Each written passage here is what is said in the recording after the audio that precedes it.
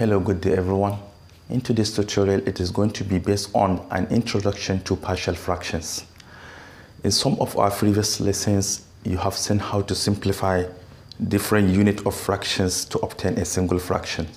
So those simple fractions are the one we are referring to as partial fractions of that single fraction. Example, I have two units of fractions here, and I simplify them to obtain this single fraction. This single fraction is called a compound fraction, and these ones are the partial fraction of this compound fraction. So the question remains, how can we split this compound fraction into this set of partial fractions?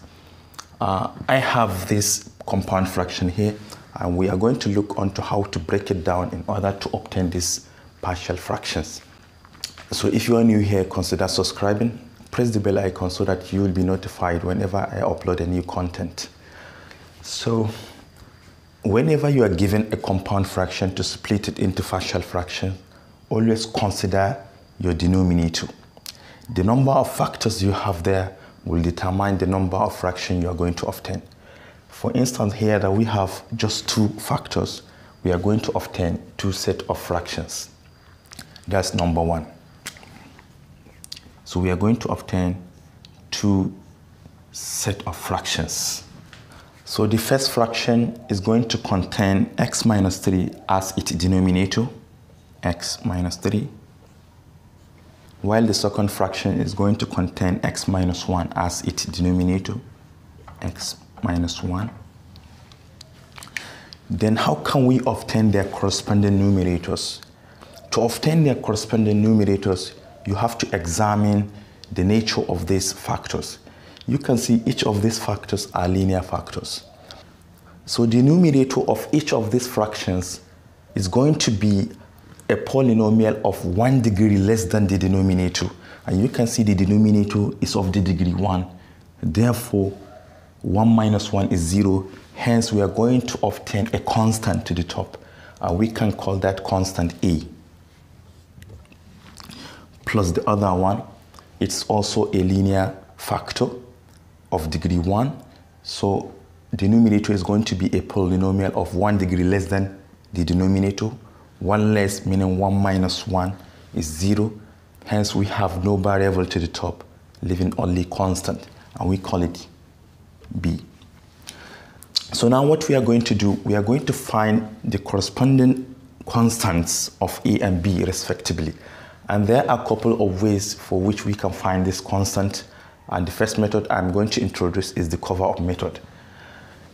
So this goes like this. We have our first fraction, x minus 3. We have our second fraction, x minus 1. Now to find their corresponding constant, let us first of all consider this factor, which is x minus 3. We want to transform this factor into 0 by setting the value of x to be equal to 3, because 3 minus 3 is 0. And hence we are going to substitute that 3 into the other factor, which is x minus 1. 3 minus 1 is 2. So we have our 2 here to the bottom. And to obtain the top number, we are going to substitute that 3 from our numerator here. So we have 2 times 3 is 6. Then 10 minus 6 is 4. So we have 4 here. Then the next one, we have x minus 1. We want to set it to be equal to 0 by setting the value of x to be equal to 1. Then 1 minus 1 is 0. Hence, we are going to substitute that 1 into the other factor. Then 1 minus 3 is negative 2. So we have negative, we have 2 to the bottom. To obtain the top number, we are going to substitute that 1 from our main numerator here. So 2 times 1 is 2. Then 10 minus 2 is 8. So we have 8 here. We further simplify. We know 2 can go into 4 2 times. So we have 2 divided by x minus 3, the minus. 2 can go into 8 4 times. So we have 4 divided by x minus 1. Hence, this is our partial fractions. You can see they are exactly as the initial partial fractions.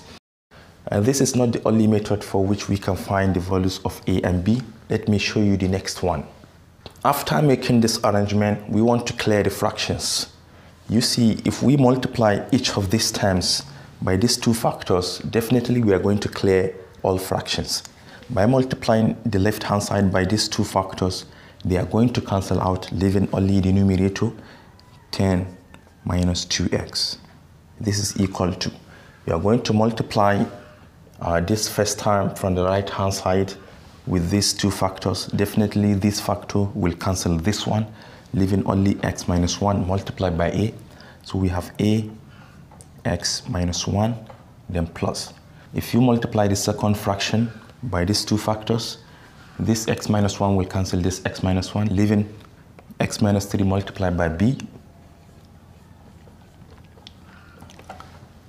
Again, we are going to expand each of these brackets. We have 10 minus 2x. This is equal to ax.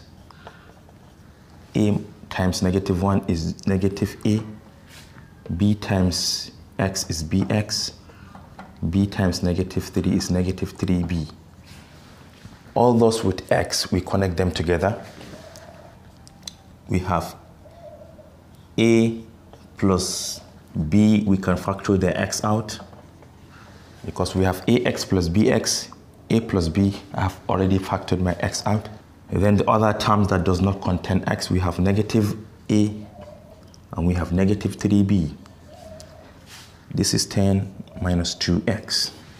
So now we are going to relate their coefficients. You can see the coefficient of x to the right is a plus b, and the coefficient of x to the left is negative 2. So we want to say a plus b is equal to negative 2. And the constants to the right, we have negative a, negative 3b, negative a, negative 3b.